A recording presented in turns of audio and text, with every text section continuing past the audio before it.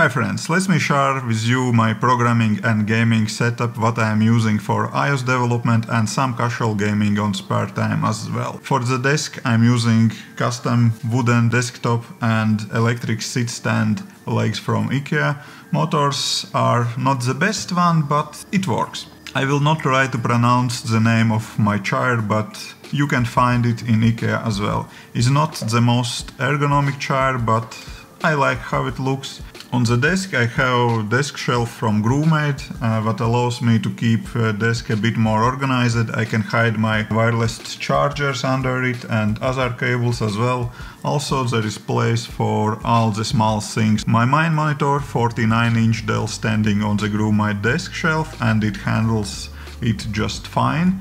Another 24 inches 4K LG monitor is mounted on the extra long monitor arm. I'm using it for secondary information, while 49-inch monitor is used for gaming or programming. Also it is very handy for video and photo editing when I need 4K reference monitor just to see how my video will look on your screens. I have dual boot Hackintosh with main operation system MacOS, of course, for software development, but I have Windows for gaming as well, and when I switching to the Windows, this is not the best monitor that you could have for gaming. If you are playing competitive games on that, this monitor may be too slow for that, and also not all the games support extra wide screens, and if you like streaming, so wide monitor is not the best for streaming as well. But the ultra wide monitor shines when I switch Hackintosh to macOS to get work done. The ultra wide screen allows keeping 3 apps open. Usually I have Xcode in the middle and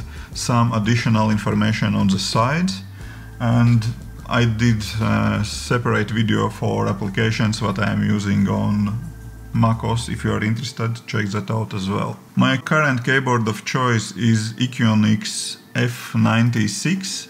It is not perfect, but I like typing experience on it, and it supports up to 3 Bluetooth devices connected, and I allow to switch for typing between my iPad, MacBook and Hackintosh. For mouse I'm using quite popular MX Master S2. I got it 2 years ago. Currently you will buy S3 mouse, but I do not see reason to upgrade.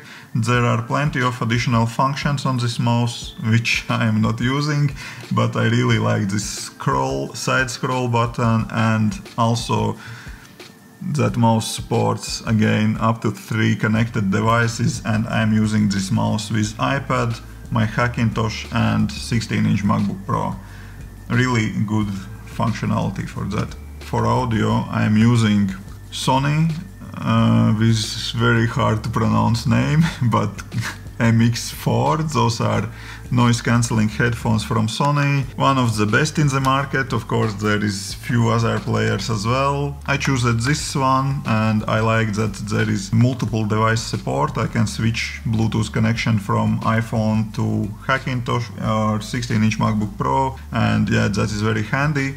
Those are a little bit pricey, but noise cancelling is much better comparing with AirPods Pro, and that was worth investing, keeping in mind that currently we are working from home and there are kids with homeschooling as well, and I have to get some work done in relative silence. For microphone I am using the same microphone that is used currently on camera, my Rode video microphone NTJ. When it is not connected to the camera I am keeping that on the desk to use in video conferences.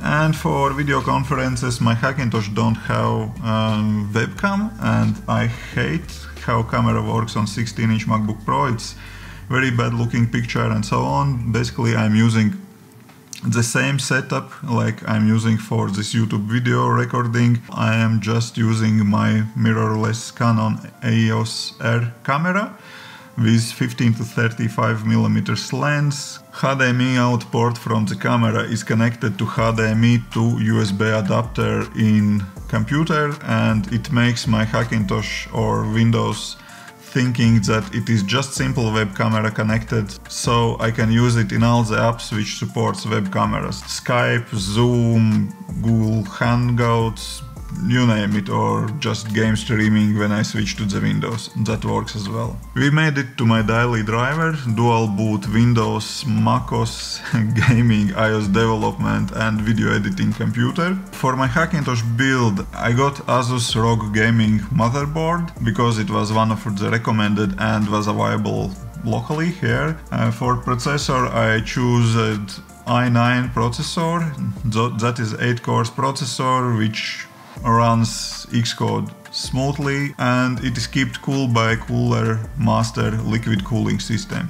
For now I have 32 GB of RAM, but the system allows me to double that amount. For first build I used a Radeon RX 60 graphics card, but recently I upgraded to RX 5700 XT to have more power for video editing and games, and of course for programming RX 560 would be more than enough. That upgrade was needed only for gaming and for faster video edits. For now I have 500 GB drive for MacOS and 4 TB hard drive for Windows installation and games. There is still a place for one more SSD M2 on mainboard and plenty of space for relatively slow but cheap hard drives.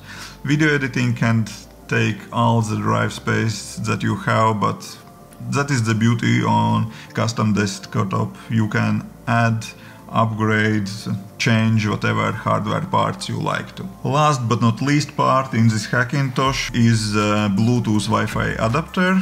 That is Fenway T919, which works natively with macOS. Bluetooth and Wi-Fi are very important parts of the build when you are building Hackintosh, because without that you can't get running messages, airdrop, all the things. But my current build works just fine. All the upgrades work smoothly from the App Store without problems. Unlock with Apple Watch works, airdrop, messages, just name it. Basically, if I comparing with 16-inch MacBook Pro, everything works the same, of course, except Touch ID.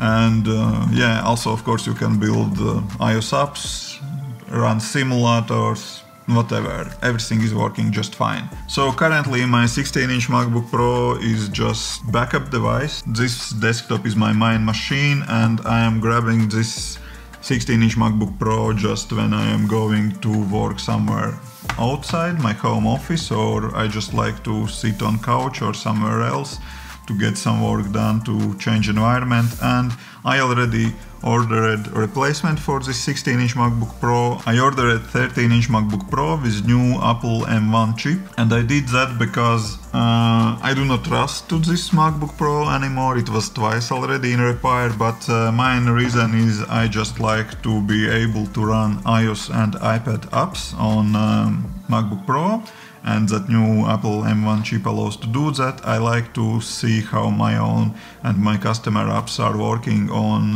MacBook. That is my reason, and also I would like to have smaller laptop. Yes, this 16-inch screen is great, but only when you're working. But when you carry it around, before I use a 13-inch MacBook Pros, and I like that size better. And I will link all the hardware below in description. If you like to check that out, go and take a look. And while you are going to the description, there is like and subscribe buttons as well. If you like this video, hit that like button, that really helps for this channel. And if you will decide to subscribe, well, that will be really appreciated. So thank you everyone for watching, and see you on next one. Bye.